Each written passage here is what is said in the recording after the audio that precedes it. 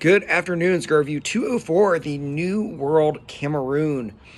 It's a 5.5 inch, 54 ring gauge cigar made by some guy called AJ Fernandez. It must be the first cigar he's ever made.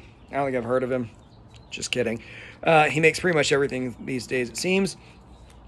Not uncommon for him. Nicaragua made, box pressed, but not, I wouldn't call it heavily box pressed, especially once you get out towards the kind of foot of the cigar. It's not quite as box pressed. I do like the wrapper that I'm kind of mutilating as I'm pulling it off, but I like it. The only problem is the glue there was really tight, so it does kind of tear up the wrapper of the cigar. For me, it actually looks, appearance-wise, it's a more expensive cigar. I do think they did a great job with the wrapper. It's got a beautiful Cameroon wrapper on it. Yeah, it's just a nice cigar. And this is only about $6 a stick here. This is my fault, right? When I just took that label off, I kind of tore it a little bit. Not really the fault of the cigar. But let's get down to it. So when I evaluate is how does it burn, how does it draw, how does it taste? Fantastic draw. I like the taste. It's some kind of interesting notes, some kind of competing notes, but not in a bad way. I get some tiramisu, a little bit of chocolate, which tends to really be a dominant flavor, I notice, in AJ Fernandez cigars. A little bit of green tea almost popping through just for a moment, but a lot of toast and butter.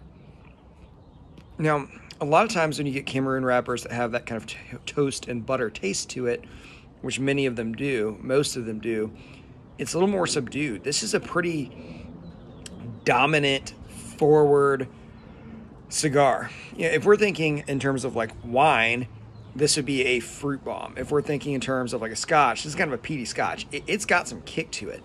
Not necessarily nicotine content. But yeah, this is a full-bodied big cigar. I really like it. I think it's absolutely delicious.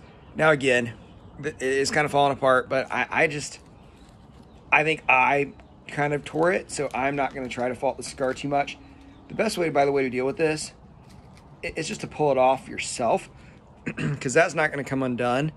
So gently, if you do tear the wrapper, just pull it the rest of the way off. One thing, though, that this allows me to kind of show is, and you probably can't see it, but something common in Cameroon wrappers is this texture that almost looks like little bumps. We call that being toothy.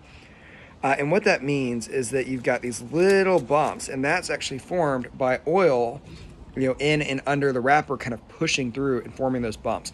So if you're ever smoking a cigar with a Cameroon wrapper and others, those little bumps, that's not a defect.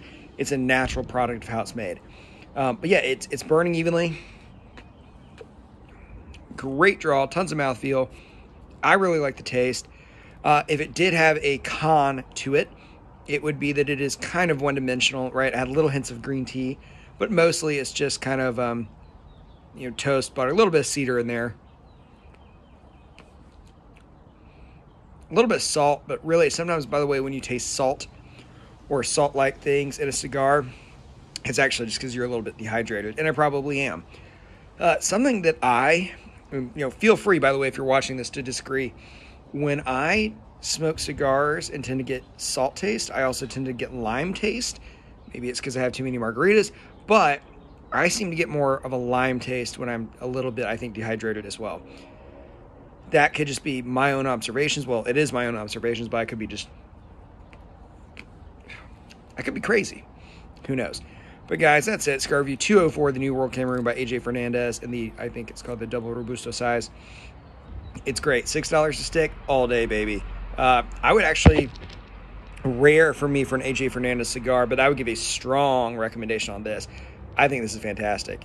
If you are ordering a box of cigars and you want a full box in the $6 price range, this would be very hard to beat. So that's it, guys. Cigar Review 204. Go with a strong recommend on that New World Cameroon.